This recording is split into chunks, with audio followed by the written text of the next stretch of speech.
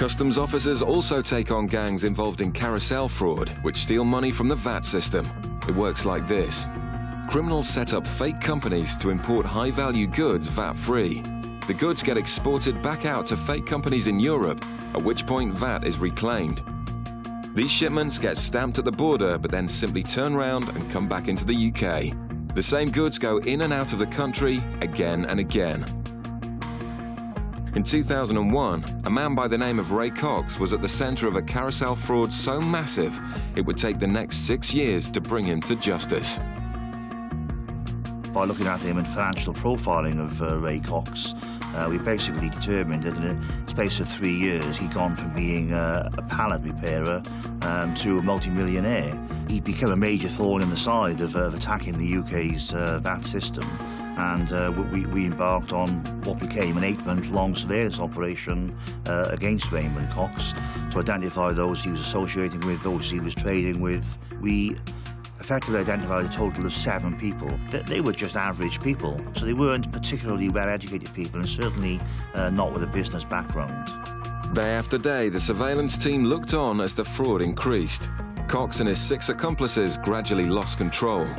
The goods were going round and round on the carousel so fast, they forgot who was selling what to who. They became blasé, and as often you see within fraudulent activities, they did get greedy. It's too much of a good thing. In May 2002, it culminated in a meeting at the Trafford Centre in Manchester at a restaurant called Tiggy's about keeping the fraud on track. And, of course, they were unaware that they were under surveillance at the time. The surveillance team tracked all the suspects to the meeting and captured it all on film. Whereupon we were all able to get inside, in effect get into the CCTV control room for the Trafford Centre, zoom in and record the whole meeting, a surveillance officer's dream. With the gang making around £10 million a week from the fraud, tensions were clearly running high. The meeting at the Trafford Centre was the first time that they'd actually all been filmed together.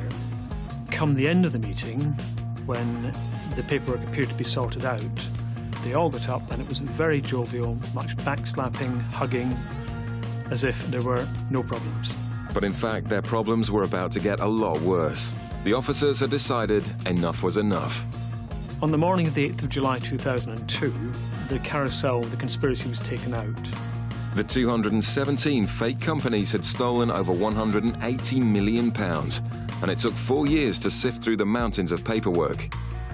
The 9-month trial found 6 of the 7 guilty as charged, who all received at least 5 years in prison. Seen as the organiser, Cox received